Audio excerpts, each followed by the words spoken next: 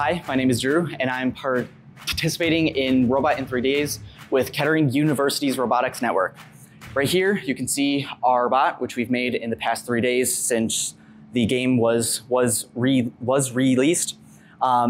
This year, we went with more of a very simple strategy. It's really as bare bones as you can get while still scoring. We found that the human player can shoot during the match. So we thought that if teams maybe don't want to make a shooter or don't have the time to, like us, we just went with a very simplistic front feeder over the bumper, storage, and then outtake into the outpost as shown like this. We have a cutout in our frame here. We will as well cut the bumpers 5 from the frame here because that is within the rules. This will basically just make us a feeder bot both to the human player and to other bots in your zone. The reason why we went with this is just because it's as bare bones as you can basically get. It's 3, maybe even 2 rollers depending on your front thing here.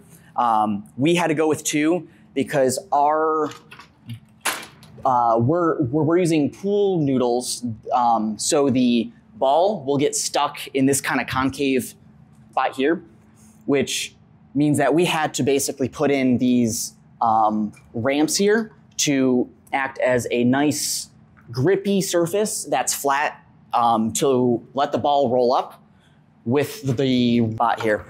I'll show you. As you can see, it rolls right up and into the storage tank with a kind of slight slope here. So that way, you know, you can probably get 1 or maybe 2 rows of fuel in here to allow for maybe 12 to 20 game pieces.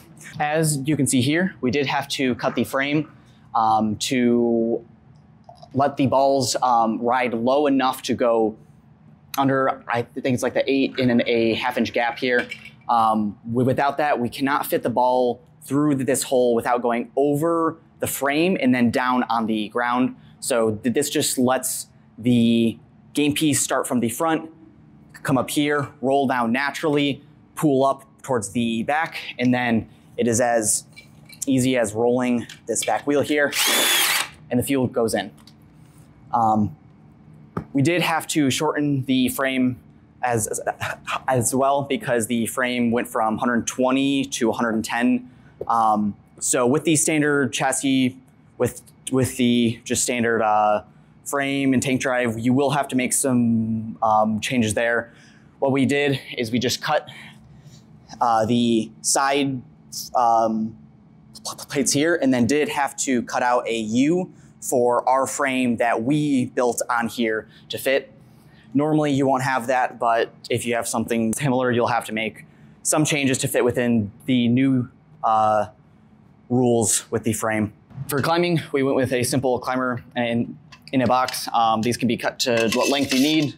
Ours is currently too long, but for the sake of the video, I'm just gonna show you like this. This will be geared to the frame like such. The idea being you can basically drive in your bot to the side here, pull down and raise your bot because the frame will force its way into the tower that way. But since that is mounted to the same part as the climber, and if things are mounted right, as long as the friction here going this way is stronger than vertically, then you should be fine. We're probably gonna end up having to mount maybe some rubber matting or something to the hook or maybe make our own. But it's a very simplistic way. We don't have to go outside of our frame. And as long as we're under the 30-inch height, which is about here, then we should be fine.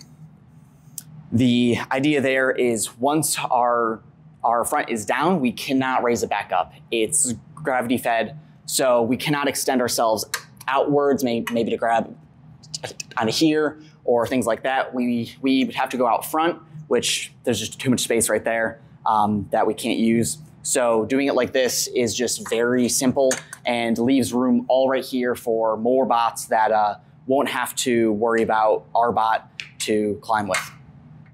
Thanks for watching. Don't forget to like, subscribe, and click the bell to stay up to date on future fun videos. Build your alliance with so many other FRC alumni who go to Kettering University. Every student at Kettering experiences their cutting-edge co-op programs that seamlessly blend the professional and academic worlds. Kettering co-ops are a fully immersive working experience at the leading edge of industry. Head on over to kettering.edu/FRC to learn more about their incredible programs and to get more information.